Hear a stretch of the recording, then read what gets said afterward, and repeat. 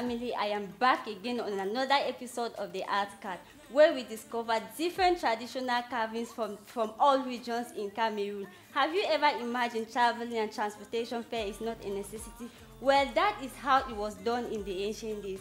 Days before colonization, you could travel without transportation fare. It's not like today where you invite a girl and she asks for transport fare, and some group of stingy men association will still refuse to give transportation money.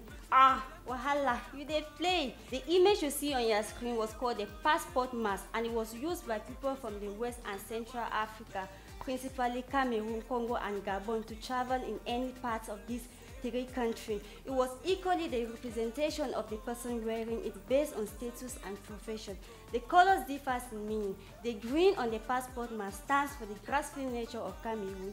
The yellow stands for the northern part of Cameroon because of its sunny nature, and the blue stands for the littoral region because the region is made up of water. Just like the trumpet of the truth, this was only applicable in the ancient days. Today, it is only used for decoration by any person anywhere. Did you know about this? If not, send your messages to 657-564165. And until next time, do not forget to smile.